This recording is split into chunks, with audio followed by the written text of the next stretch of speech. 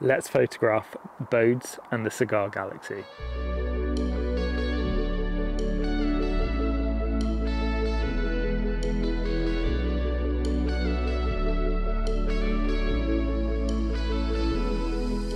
Hi everyone, welcome back to my channel. We are on an amazing run of clear nights here in the UK. The weather's been absolutely brilliant at the moment, so I've been trying to take advantage of it. And this is my 6th night in a row imaging from my back garden. So this telescope, the large Skywatcher 190MN Newtonian, has been on the mount, the CEM60, all week long. I've just been putting the cover over the top of it to protect it from the sunlight, and it's been brilliant to just come outside, take the cover off and image straight away. It's been really nice.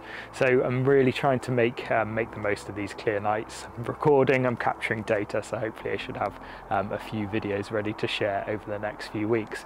As you can see, I've also got my second rig set up, so that one's down there with the wide field scope on, so I'm capturing some data on that as well. I've captured a couple of galaxies over the last few nights, and I'm going to change my target tonight to Bode and Cigar Galaxies. Now these are two fantastic targets which will fit really nicely in my frame at 1000mm. They're in the constellation Ursa Major, about 11 or 12 million light years away from Earth. Because they are up all night in the constellation Ursa Major, they're a really popular target this time of year, and I'm sure you have seen some images of them already, but I thought I would throw my hat into the ring as well. So I'm going for LRGB filters. I've got the new, or a new to me, set of LRGB filters on the 2600 mono. So I'm hoping I can capture some decent data and bring you an image of Bode and Cigar Galaxy at the end of this video. Okay, hopefully you can see this, but I've just spent 5 minutes or so framing the two galaxies in my image, and as you can see, at 1000mm they just fit so nicely into the frame, into the field of view, especially with that APS-C size sensor. So I'm polar aligned, I'm all set up, I've framed my target, and now all I need to do is really set the camera going. Hopefully I can get some good data.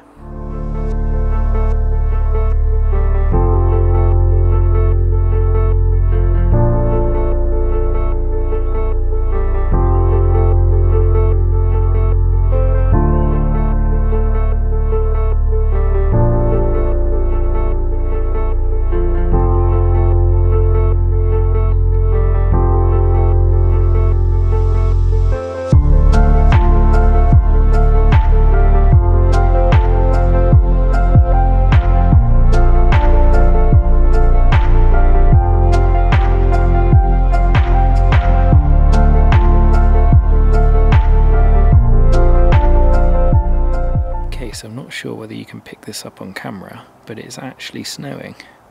So all of the forecast tonight said it was going to be clear. We have had a little bit of snow during the day, but it said clear from about 5 o'clock onwards, and it looked really clear when I set up. But I was keeping an eye out because I saw some pretty bleak looking clouds, and thankfully I was, because I've just come outside now and it's snowing, so I've quickly put the covers on the telescope, so as you can see here, and hopefully this doesn't last too long. But yeah, we're on the 31st of March, and my imaging session has been interrupted by snow, and it's freezing, so I'm gonna go inside. Okay, so we're on night 2 of the Bode and Cigar Galaxy project, and I'm having to reshoot my red data again. Sorry if you can hear anything, that's Alfie, Alfie playing with a ball at my feet, keeps on dropping the ball for me to throw. So I am having to reshoot the red data again because I was having those banding issues that I mentioned in my previous video when I did the collab with Joe and Glenn. Now hopefully I've solved that. I think it was a red light from the Asiair. So I'm going to try and reshoot the red filter tonight and hopefully capture some HA data as well to integrate into that image to bring out a little bit more detail in the core of the galaxy. So sorry if Alfie has ruined the sound on this clip. He just keeps on dropping this ball at my feet.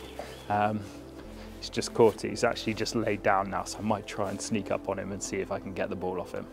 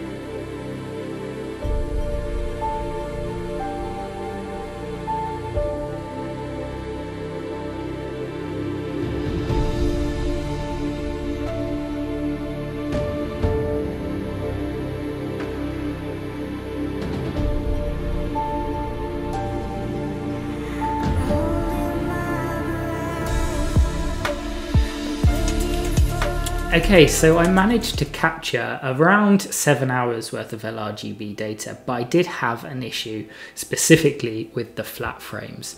So I'm not sure why this occurred. I've taken flats with the telescope and setup many times before and I've never had this issue. But as you can see on all of the images, the flat frames just did not calibrate. And no matter what I tried it in APP, I tried it in PixInsight, I was getting the same results.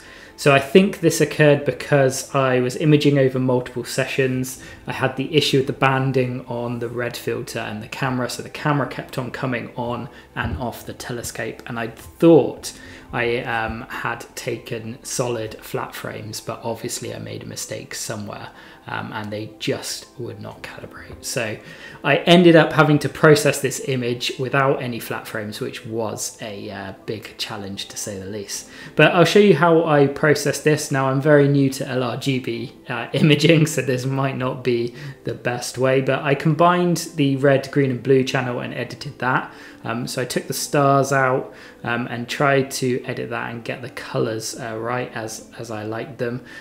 These were the stars, so I was quite happy with the stars. I added these back in, some quite nice color in those RGB stars, which was good. I also edited the luminance filter separately just to try and bring out a little bit more detail. There is some detail in there, which is nice. Maybe I slightly overexposed the core of Bode's Galaxy, so I did have to try and bring that back in the editing.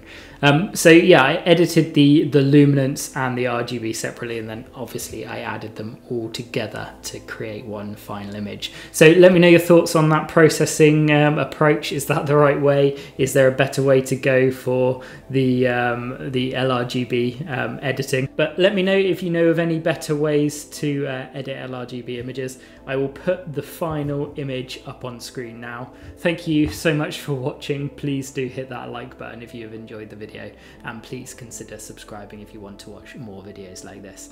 And I will see you in the next one.